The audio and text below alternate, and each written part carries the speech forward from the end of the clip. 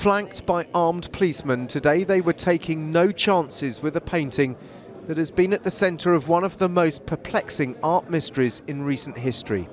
Gustav Klimt's portrait of a lady was stolen from a small gallery in Piacenza in northern Italy in 1997. Detectives were stumped as they tried to solve the riddle. The frame found on the roof, but it was too big to fit through the skylight, and the painting itself had vanished.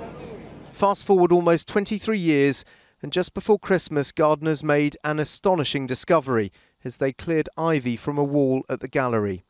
Inside this door, a package containing a painting confirmed today as the missing Klimt. Dicevo con non poca emozione che annuncio a voi tutti che l'opera è risultata autentica.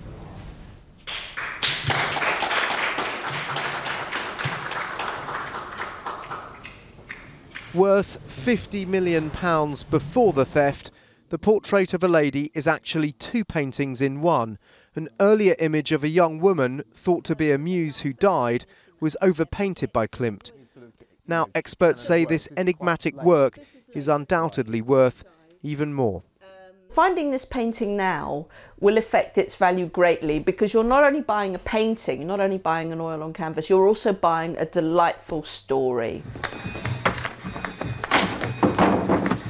It has echoes of the movie The Thomas Crown Affair, when a Monet is stolen and hidden in the gallery.